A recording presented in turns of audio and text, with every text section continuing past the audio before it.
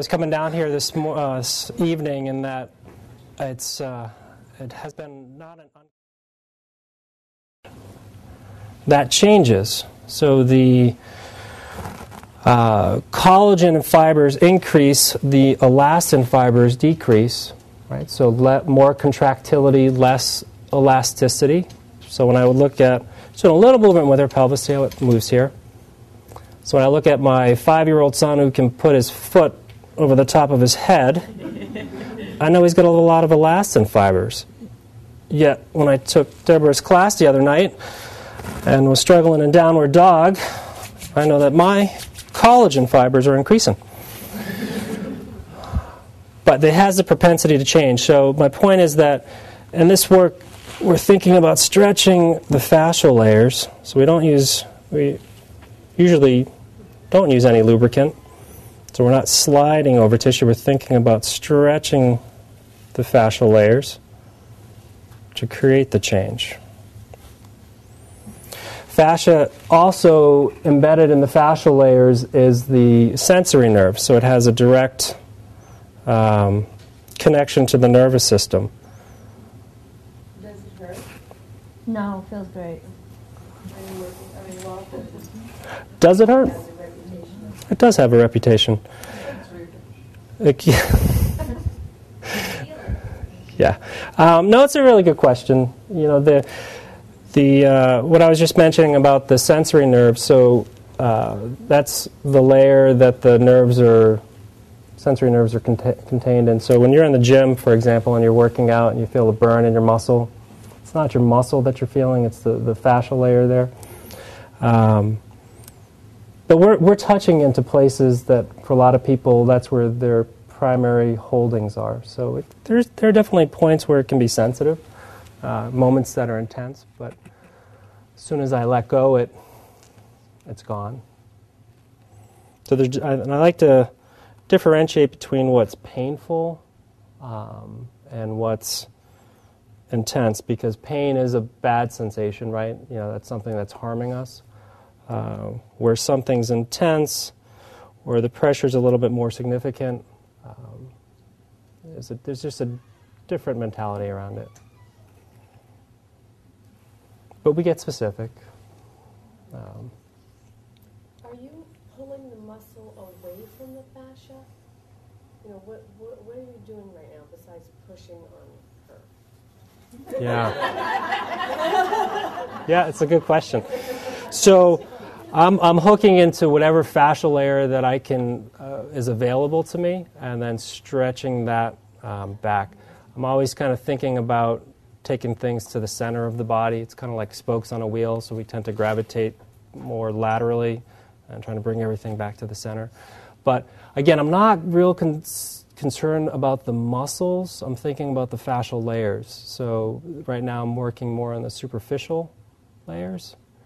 But as this area warms up and lets go, then I can get down to some more layers. So I'm definitely, it's kind of like taffy. I'm starting to really stretch the taffy. And I can get her to do some movement too. So Carrie, I can have you do just a real slight pelvic tilt, and then let that come back.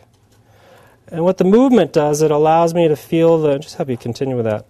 Feel the layers that aren't moving, feel the places that there's things are stuck.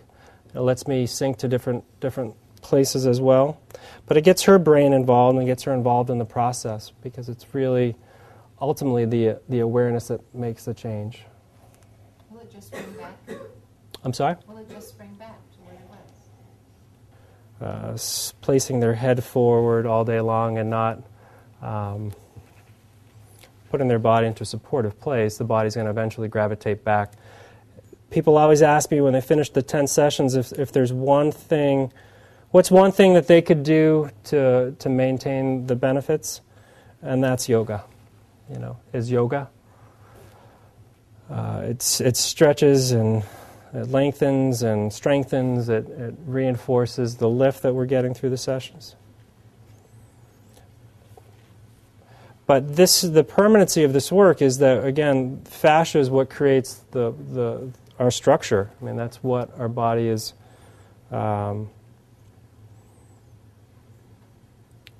that's what makes us distinct. I can tell, my mother walking down the street versus someone else, and that's the shape of the body. So we can stretch those layers open. It's that stocking where if I just work on a muscle and need a muscle and create a release to the muscle, but don't release the stocking that muscle's contained in, then the results are going to be temporary. Is that treatment recommended by fibromyalgia? It is, yeah. Because it's a fascia? Yep. All chronic inflammation, congestion are typically contained within the fascial layers. It's the major system connector of the body, so the lymphatic system, venous system. Take a nice breath in there. Do you have a lot of clients that do have fibromyalgia? Yeah.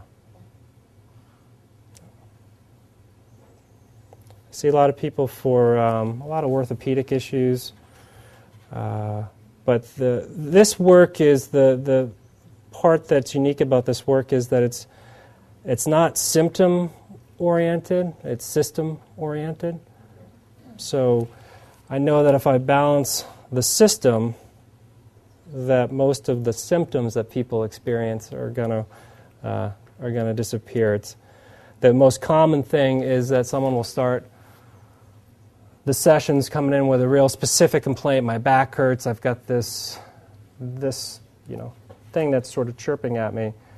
And we get through the series of 10 sessions, and they'll say, take a nice breath in there. I don't remember what brought me here in the first place, but I'm a calmer person. I'm a nicer person. I can feel my body a lot more. You doing okay? Mm-hmm. That way. It lasts past the 10 sessions? Oh, yeah. Yeah, years. Do you need to, have a tune-up every now and then with your treatments? Yeah, again, it depends what we're doing in our life. So, as I bend over all day long and lean into people, I need to have more work done frequently. The more yoga classes I take and the more flexibility work that I'm doing outside of it, the less I feel like I need that. I do.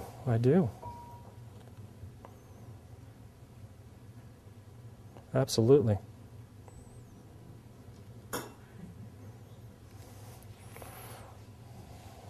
So, Carrie, just start to raise that arm up towards your side here again. Gary, how does it feel? It's been feeling great. This is a little bit more intense, but Do you have shoulder problems? I'm a swimmer, so just the repetitive use. Yeah. But it's like a good pain. It feels so good. So this is what we're doing here is kind of typical of what I would do in a third session where we work to lengthen the lateral lines of the body. So in a third session we'd work from the ankle all the way to her neck, but obviously given our timing here, keeping a little bit abbreviated. So you guys worked together before? No. I met Carrie about 10 minutes ago, or no, an hour ago. She's not a plant.